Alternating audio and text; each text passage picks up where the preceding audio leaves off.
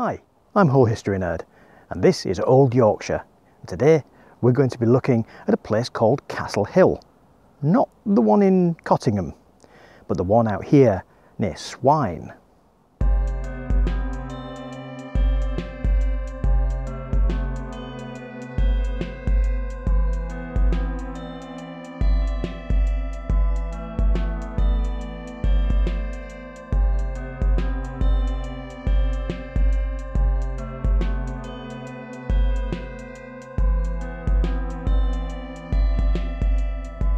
So if you take a walk up the old Hull and Hornsey railway track, which is now a cycle route, and you go past Sutton station and head outwards towards Swine, you eventually come to a bridge over Holderness Drain.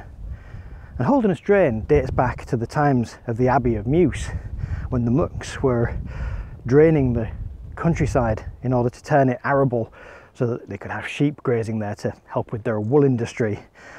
But in the 1760s, the drain was widened and almost turned into a canal, but that's a story for another time.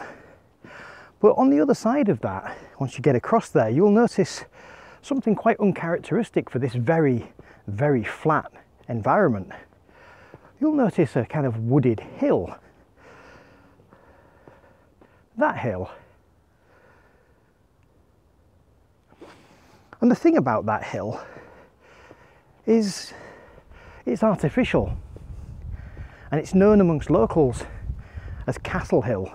In fact, the farm road that leads to it is called Castle Hill Road. But was it really a castle? And if so, which castle?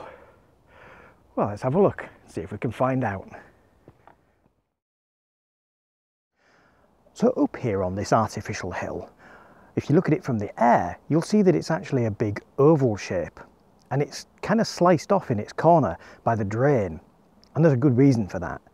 If you'll remember from our Skipsea Castle episode, this is a type of castle called a motte and bailey. So there was an artificial oval hill built and a bailey surrounding it. The castle would have been built on top of this hill. And at some point during the 18th century, during the canalisation of Holderness Drain, that sliced into the corner of the motte and kind of truncated it a little bit. And sadly, over the hundreds of years since its construction, it's also been robbed because it's actually built with gravel and sand. So it was a really good place for locals to mine and dig for gravel for their own purposes. So it's kind of left the whole place a little bit ragged and more like a series of hills than one particularly obvious conical hill like we had at Skipsea.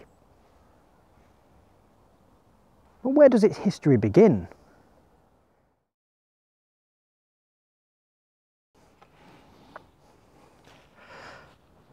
One big question is, when did this site start to be inhabited? Well, we know for certain that Holderness was inhabited as early as the Middle Bronze Ages, that's 3,000 years ago. And we know that Holderness itself was inhabited in the Stone Age because of the Rudston monolith up near Bridlington.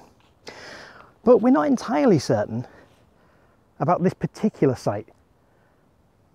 But there is one compelling piece of evidence that this particular site was important during prehistory. And that is the location just across there, over to the northwest of it, of what's called a barrow. And a barrow is a kind of prehistoric burial ground. It's a round barrow that dates back to, at the very least, the Iron Ages. And that means that this place was on the map, even for the Celts.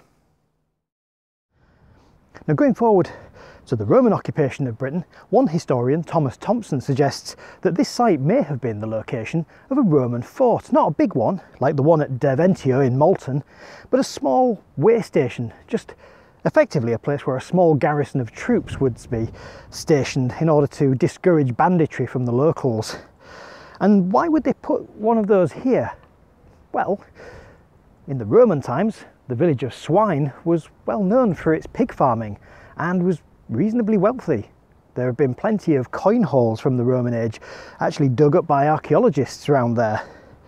So this would have been on the route between Swine and places like the Roman settlements at Brough and Ticton, which made it an important route, especially if they were moving valuable produce like pork, because there's something about the Romans, they knew how to eat, they loved their pork and their fish.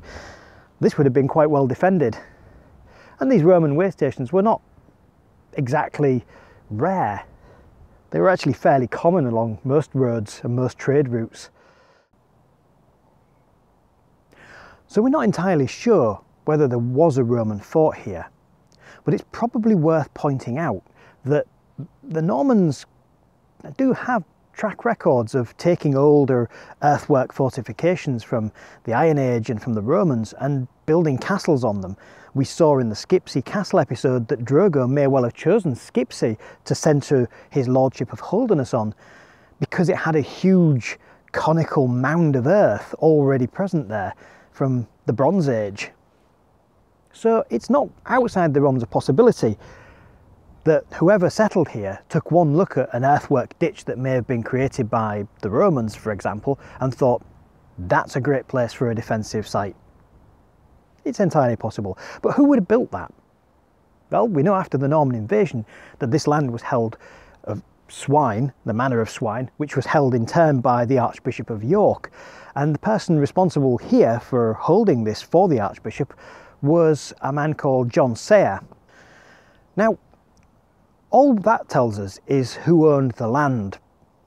We don't really know anything about the castle. What we do know is when it passed from the custodianship of the manor of Swine to the manor of Sutton, the Lords of Sutton certainly did something here. Now, I suspect that the original castle here may have just been a timber one, and that was a common thing when you built small motte and bailey castles.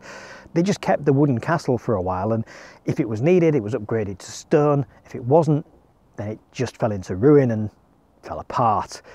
Now, what I think happened here is that in the 14th century, Sir John de Sutton actually decided to replace the wooden castle with stone, possibly as a status symbol. It certainly wouldn't have been particularly effective as a fortification in the 14th century. Medieval castle siege technology had by far outstripped motte and bailey castles at that point. If you want to see the bleeding edge of castle design, check out Edward I's 13th century castles in Wales. They are astonishing. They're full of concentric ring designs, curtain towers with drum towers surrounding them, gatehouses that were killing fields for anybody trying to get inside them. That was far and away what was considered to be a defensible structure, even by the 13th century. And in the 14th century, a little tower on a hill nobody was worried about that. So it must have been a status symbol. But we have a record that in the 14th century, Sir John de Sutton was fined by the Crown for crenellating a building here. And crenellation is the act of fortifying a medieval manor house or a tower. And crenellations themselves are the little bibbly bits that go up and down across the tops of castles. They're the bits that allow you to basically turn it into a defensive structure. It's places where soldiers can hide behind whilst they're reloading their crossbows.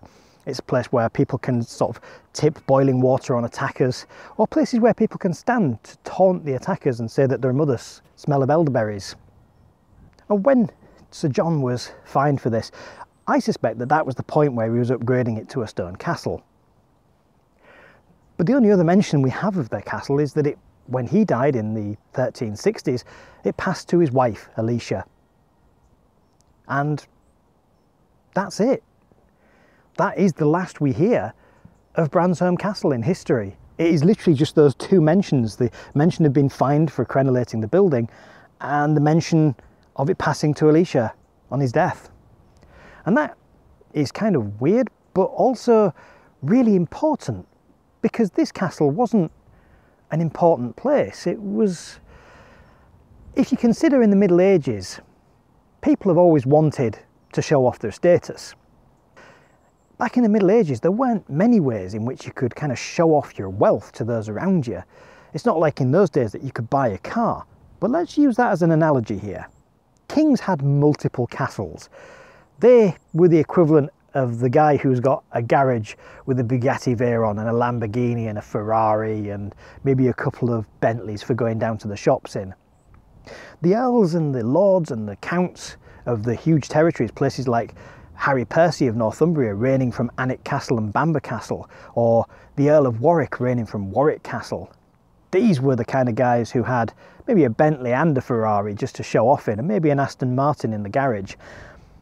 But little rural castles like this, they were Range Rovers.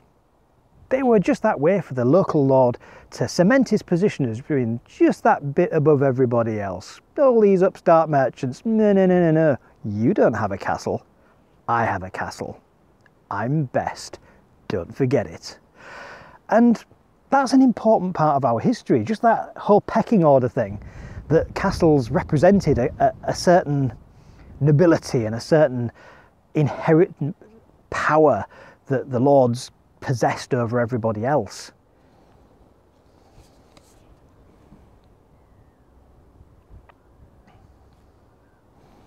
So after the castle passes into the hands of Alicia, we really have no more record of Bransholme Castle. It just falls back into the obscurity of history from which it came. The only thing left is a big hill. But we do know for certain that there was a building here sometime in the Tudor period, sometime built in the 15th and 16th centuries, because it's referenced as a hall in various local legal texts. We also know that the corner of a potentially Tudor building was uncovered during the digging of a trench by soldiers in 1918 as they were building a practice trench here.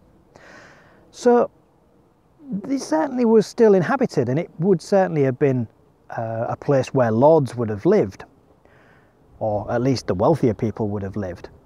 Another piece of evidence for the Elizabethan manor comes from the name of this hill before it was called Castle Hill again, when it was known as Mansion House in the 18th century.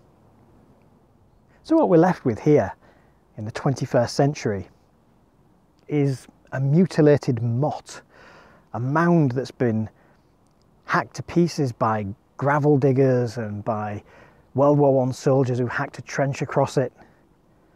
And still we can see the shape of it. We can still see that oval nature of the original motte hill. We can still see the moat and the ditch and the bank that would have surrounded it. It's covered in trees and it's drenched in mystery because we don't know much about it. I mean, Bransholme Castle appears maybe half a dozen times in the historical records. We've never any mention of where it actually is, because I just want to make the point that I'm not 100% sure, as nobody is, that this site here is actually Bransholme Castle.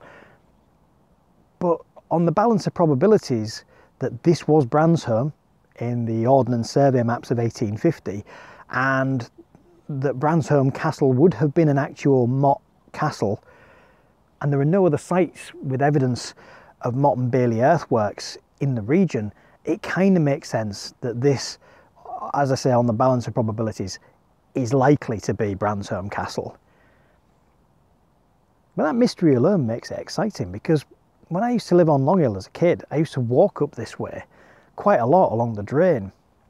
And when I reached this area, one of the things that always fascinated me was that mystery, that, oh, what is that? You'd look on maps of Hull and see, oh, Castle Hill Road, so that must be Castle Hill. I don't think there was a castle here. Surely there wasn't a castle here. And frankly, I've spent the intervening 30 years looking for information on this castle that was supposed to be here and found almost nothing. There is quite literally a handful of mentions across history of Bransholme Castle. It's an astonishingly ill-documented place. So it still has an air of mystery. We don't even know who lived here in the Tudor age, who built the hall and led it to becoming known as Mansion House. All we do know is that it's here right now, and it could really do with a proper archaeological survey, because I think it's got a lot of interesting stuff to give up. But in the meantime, Bransholme, you've got your own castle. Enjoy.